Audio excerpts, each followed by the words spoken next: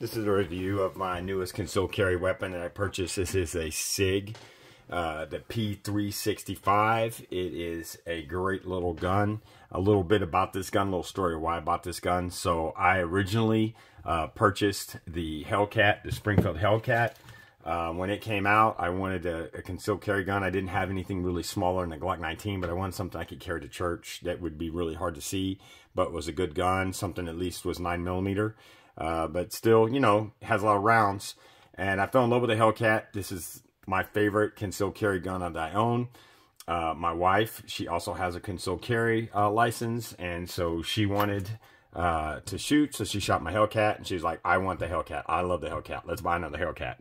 And I was like, nah, I'm not down with that. I like variety. I like to have different kinds of guns. I just like to try, sample everything. So when I was looking for a gun to replace the Hellcat, the P365 was a no-brainer. I mean, it basically they're twins, and I know the P365 came out first, but I bought the Hellcat because I had never owned a Springfield weapon before, and it was a new gun at the time, so I liked it.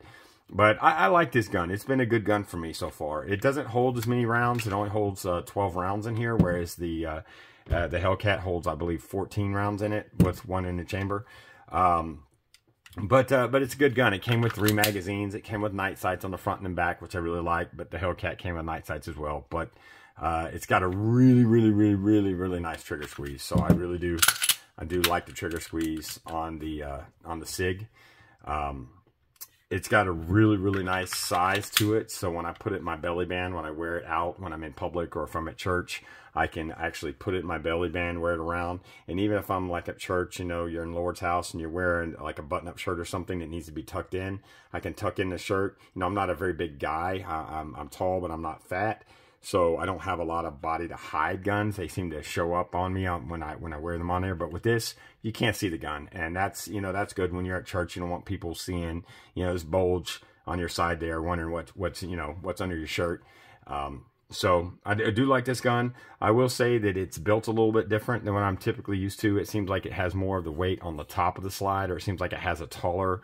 It just is different up here than a traditional, like a Glock, or if you really have a nice gun like a HK VP9.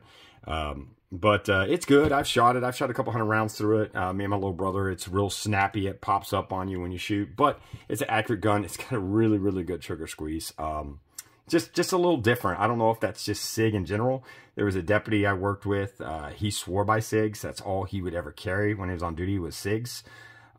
He swore by him. So it is definitely a very good handgun. I would say it ranks in my top 3. I think H&K is clearly by far and away the best gun. Then I think this one here, the Sig, or possibly a Springfield, is a really good gun. I know these are a little bit more expensive. And then of course you have your Glock. You know, Glock is a good gun, but it's not a great gun. It's not the best gun. It's just a good gun. Tried and true.